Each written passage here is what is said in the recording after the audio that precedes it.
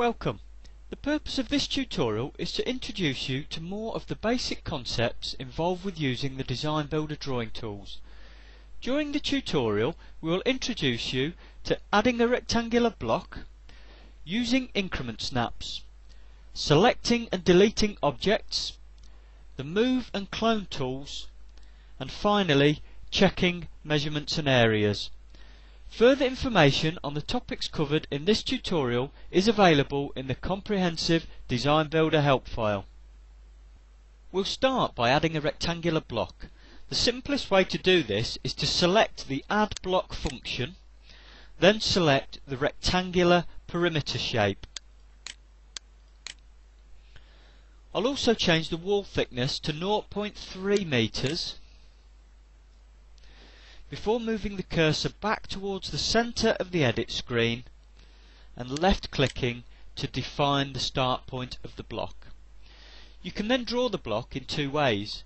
Either manually move the cursor the required X and Y distances, or type in the X and Y dimensions in meters with a space between the two. For this block I will type in 20 space 30. Note that the typed text is displayed in the key-in box in drawing options here, and typing in positive numbers will result in a positive displacement along the relevant axis.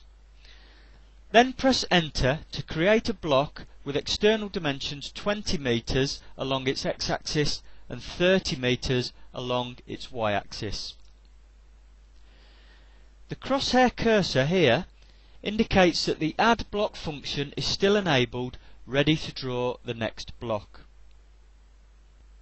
I'll now draw a rectangular block using the second method, i.e. by manually locating the cursor at the required endpoint to complete the block. Note that the drawing options used for the previous block remain as the default settings for the next block. I'll just pan block 1 up the screen a little,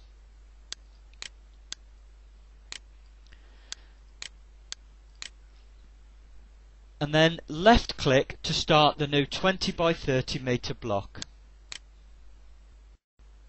As you can see, it can be difficult to select an exact point manually, so consider using increment snaps. Increment snaps can be set to whole units or fractions such as 0.1 meters. In this case I'll set the increment to 1 meter. Now see how easily the cursor moves to the 20 by 30 meter point, and left click to confirm the block. I'll now cancel the Add Block function. If a mistake was made during modelling, the building, block or other object can be easily deleted after making the appropriate selection. Selecting an object such as a building, block, surface or opening in DesignBuilder will result in relevant functions being enabled in the toolbar and options menus. For example, see the toolbar change as I select a window with a single click, enabling the move, clone and delete commands. Selecting the whole block or building will additionally enable the drag face, cut block, rotate and stretch commands, which are relevant at building and block level. Cancel the selection using the escape key on your keyboard. To delete block 1 only, place the cursor on the block and left click once to select the block so it turns pink. Then press the delete key on your keyboard. Most actions can be reversed using the undo option in the edit menu. If you wish to select multiple objects, simply hold down the control key and click once on each object so that they are all highlighted before selecting your desired function.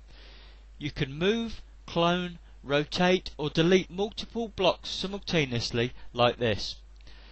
To delete both blocks together, I select them whilst depressing the control key. Then press Delete or use one of the Delete options in the Toolbar or Edit menu, which can also be accessed with the right mouse button. Undo the Delete command. We can also select items using the standard Windows click, hold and drag technique. You must ensure that the whole of the object is highlighted for it to be selected. Place the cursor outside the perimeter of the object you wish to delete. Left click and hold down the mouse button and then drag the mouse until the objects are completely covered. Release the mouse and the selected objects will turn pink. Press the Escape key on your keyboard to cancel the selection. The Move function allows us to reposition whole objects such as blocks and windows. Multiple objects can be moved simultaneously as discussed earlier. We can use the increment snaps and the dash displacement line to help locate the object a set distance along the horizontal plane. First select the object to be moved so it turns pink, and then select the Move command. Choose the most appropriate handle point on the object, such as a base corner, end snap point, and left click once. I can then easily move block 2 in any direction a set distance. I'll now move it 10 meters along the x-axis using the increment snaps and the displacement line. See how it snaps to the axes when parallel. Locate the object with a final left click. To move block 2 above block 1 to create a first floor, I only need to select a handle point, as the block and move command have remained selected. I'll choose the same end snap at the base of block 2 as my handle point in this case, to enable the bottom corner to be located onto the corresponding top corner of block 1. Finalise the move with the aid of the end snap point to define the new location with a left click. Then cancel the Move command. The clone function enables us to copy an object using a process similar to that of moving an object. All settings and data used in the original object are retained in the copy. If your building has multiple objects, say building floors with similar data, you should consider cloning the floor once that data has been entered for the base object to minimize the amount of data entry required. I'll now copy the first floor and move the copy to the bottom of the ground floor to create a basement.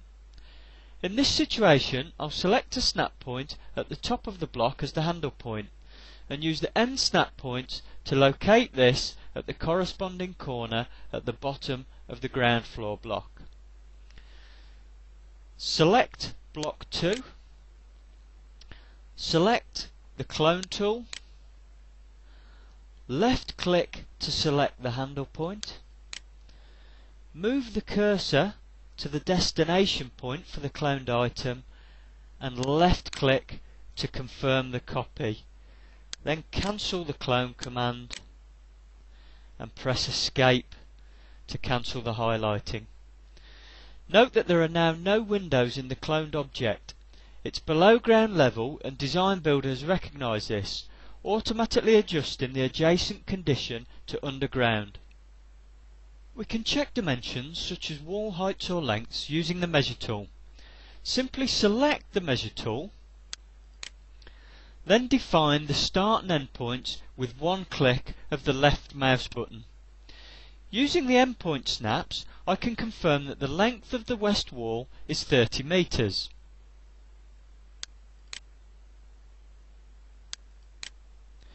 The resulting value is displayed in drawing options here.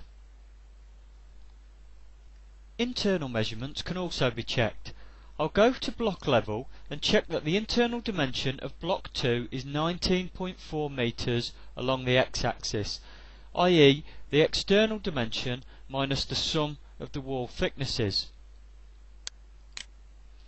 Select Measure, then left click to define the start and end points, checking the value in drawing options. The floor areas of individual zones and surface areas can be found at surface level in the navigation panel. We can see that the north wall,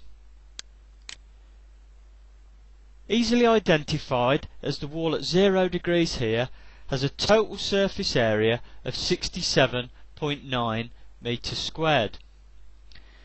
Expanding to surface level in the navigation panel shows us that this comprises 47.53 meters squared of wall construction and 3 windows at 6.79 meters squared each. You may sometimes find it easier to use plan view to measure internally. Areas can also be measured if required by changing the measured quantity in drawing options to area,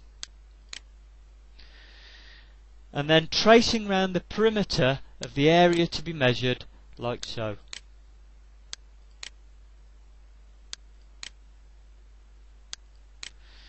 The measured area is again displayed in the value box. Further information on these topics is available in the comprehensive Design Builder help file and other tutorials.